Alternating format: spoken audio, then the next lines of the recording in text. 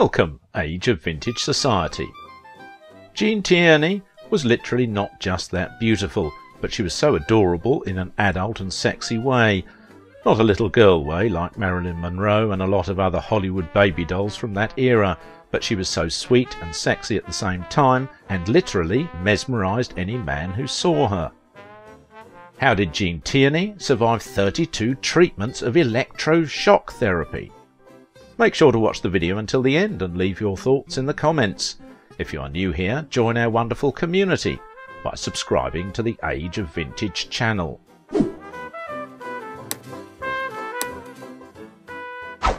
Gene Tierney, a sick rose of Hollywood. Hollywood starlet bravely faced her mental health issues. Darryl F. Zanuck, the founder of 20th Century Fox, had some of Hollywood's most beautiful actresses under contract, among them Betty Grable and Marilyn Monroe, but the woman that the mogul would describe as the most beautiful in movie history was Gene Tierney. This wasn't the usual Hollywood hyperbole. The green-eyed beauty with the impossibly chiselled cheekbones was breathtaking. Gene Tierney always been on the short list of noir actresses who could raise our blood pressure, but there are multiple points of interest to this star beyond her heart-stopping sex appeal. Stuff that is perhaps not widely known or considered. Tierney was once one of Hollywood's biggest stars. In the mid-1940s, Gene Tierney seemed to have it all: beauty, talent, success. By age 25 she was a major star and had been nominated for an Academy Award for Best Actress. 10 years later, she was on the verge of being admitted to a series of mental institutions. Tierney, one of Hollywood's most glamorous stars in the 1940s, had a tempestuous emotional life that included hospitalizations and electric shock treatment for depression, as well as a marriage to dress designer Oleg Cassini and romantic liaisons with John F. Kennedy, Howard Hughes and Ali Khan. Though regarded more highly for her lustrous screen presence than for her acting ability, she was nominated for an Oscar for her role as a psychopathically possessive woman in director John M. Starr's lurid 1944 meller, Leave Her to Heaven. Tierney had the talent to go with that gorgeous face and was a top box office draw during the 1940s.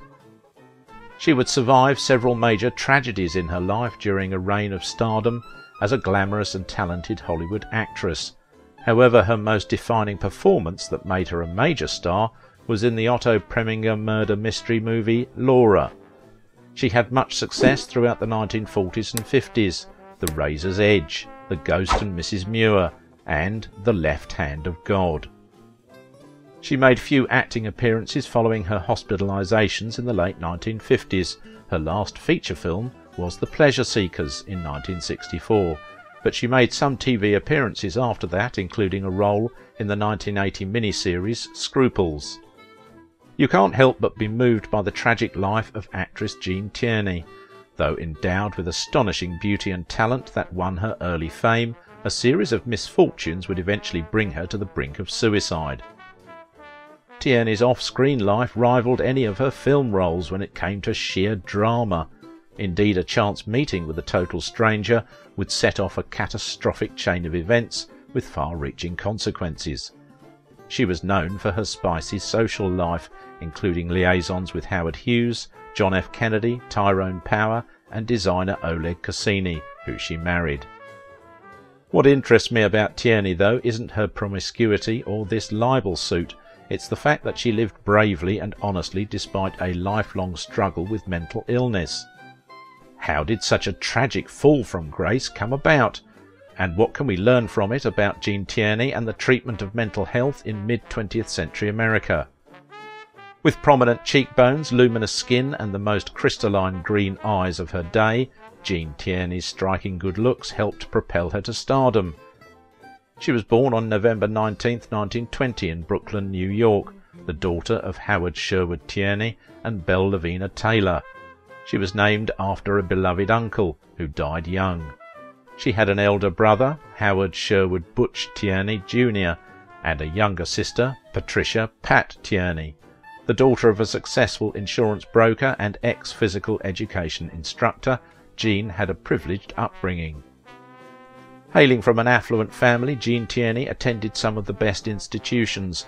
She was raised in Connecticut and was educated at posh private schools in Switzerland. She stayed in Europe for 2 years and became fluent in French. In 1938, Gene returned to the US and got enrolled at Miss Porter's school.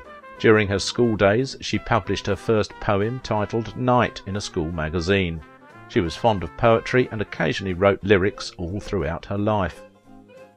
It was a family vacation to the West Coast that introduced Gene Tierney to the field of acting. During the holiday, she, along with her family, paid a visit to her cousin, who worked as a producer at Warner Brothers Studios. One look at the 17-year-old green-eyed beauty was enough to have caught the attention of director Anatoly Litvak. He suggested that she should become an actress. However, her father was against the idea of her becoming an actress and prohibited her from signing a contract with Warner Brothers. Gene Tierney was destined to embrace a quiet social life just like her family. Her society debut occurred on September 24, 1938, when she was 17 years old. However, she got fed up with the social life and decided to pursue her ambition of being an actress. Her father said, "If Gene is to be an actress, it should be in the legitimate theatre." She took up a course in acting at a small Greenwich Village acting studio in New York. Initially, she was guided by the director and actor Benno Schneider. Later, she became a pupil of Broadway producer-director George Abbott. Thus, like a handful of other stars, she went to Hollywood, already imbued with a good deal of poise and polish. There was no need to rid her of an accent. Tierney had reportedly started smoking after a screening of her first movie to lower her voice, because she felt, "I sound like an angry Minnie Mouse." She subsequently became a heavy smoker. She took acting classes, became a Powers model, and got some early work as a supernumerary and an understudy on Broadway. Her father formed a private corporation named Belle Tier to promote her career.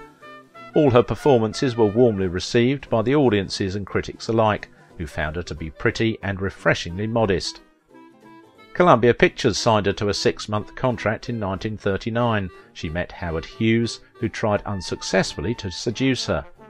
From a well-to-do family herself, she was not impressed by his wealth. Hughes eventually became a lifelong friend. There is indeed something wildly enigmatic about Tierney, whose quiet, almost demure demeanour added to her impenetrable and icy facade, until, that is, her face breaks into a smile so sweet that it makes her seafoam green eyes sparkle with a kindly tenderness. It isn't hard to see why Tierney was so often cast as the dream girl, who would wander into the hero's life just in time to save him from his own worst impulses. With her ethereal beauty she was presented as a goddess, a figure of porcelain with soft chestnut curls and an endearing overbite. "Producers kept trying to type me as an exotic, slinky creature," she recalled in her autobiography. "That wasn't me. Of all the people I have known, I am probably the least mysterious." Tierney was determined to be more than an alluring portrait in an ornate frame, the image from Laura that has long defined her career. She imbued her characters with her own unwavering gentleness and soulful fragility, turning each woman she played into a flesh-and-blood being with big heart and quick mind. "I simply do not want my face to be my talent." There is a palpable emotionality to Tierney's acting, perhaps born out of her many personal tragedies. She was shunned by Hollywood and her parents when she eloped with fashion designer Oleg Cassini in 1941. She then discovered her beloved father had stolen all of her money to pay his own debts and was having an affair with her mother's best friend that soon led to their divorce. Unable to reconcile her father's hypocrisy with his preaching of honesty and morality, Tierney painfully cut off all ties with him. Her heartache continued when she contracted German measles early in her first pregnancy, and her daughter, Daria, was born mentally disabled as well as partially blind and deaf, and who would eventually be institutionalized. This was common practice at the time, though misguided, but Tierney, overwhelmed by guilt, never recovered from the loss, and it marked the beginning of her battle with depression, hallucinations, and delusional thinking. Gene would suffer psychologically. She left Hollywood suffering from severe depression. Tierney felt her stardom was to blame when she later learned that she had gotten the measles from a fan who had broken quarantine to meet her favourite actress at a Hollywood canteen event. The actress had a second child, Christina, in 1948, during one of many reconciliations she had with Cassini between their initial separation in 1947 and their divorce in 1952. She then began a romance with Ali Khan, but her hopes to marry him were dashed by the Aga Khan, who was wary of another movie star in the family. Ali had formerly been married to Rita Hayworth. Despite the constant struggle, the perpetual battle of fighting myself as she characterised it, Tierney refused to give up. She kept making movies. On the set of The Left Hand of God with Humphrey Bogart, she was virtually incapacitated when not performing. Her condition was so alarming that Bogart informed the studio that she needed help. But even though she was constantly racked by sobs and had fears that people were trying to poison her, she insisted upon finishing the movie, and she did it well. In the 1950s, Tierney's life unravelled even more. At first unable to concentrate and remember her lines, she began to experience paranoia and hallucinations. She would sleep for days and had no appetite. Unfortunately, she got the wrong kind of help, submitting to a series of shock treatments that would severely impair her memory.